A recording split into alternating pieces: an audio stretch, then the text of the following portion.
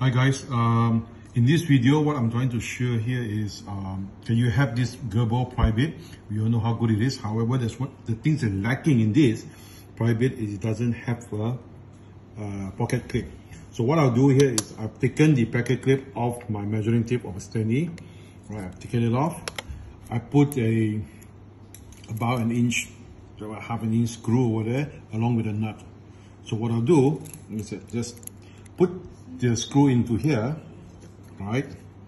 Turn to the back, put it through, right? Let's put in the nut. Now the great thing is these nuts will sit snugly, right? Perfectly under the slot over here. So what you can do is tighten it. It will tighten by itself. It will hold by itself. That means not tighten, but hold by itself.